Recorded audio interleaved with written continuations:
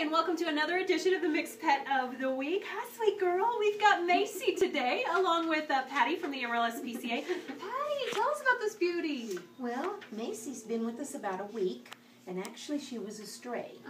And so we hoped that maybe she would be claimed, but she hasn't been.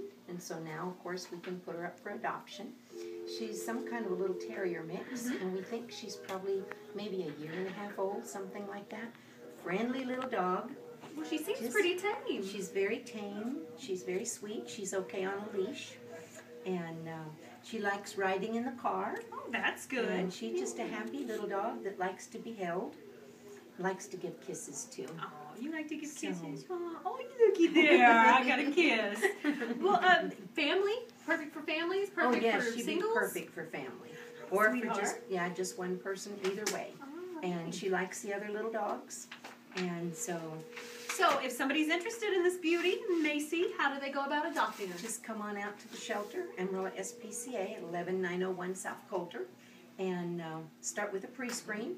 If everything looks okay on there, adoption fee is $100, and everything's included in that. So Macy will be going to the vet.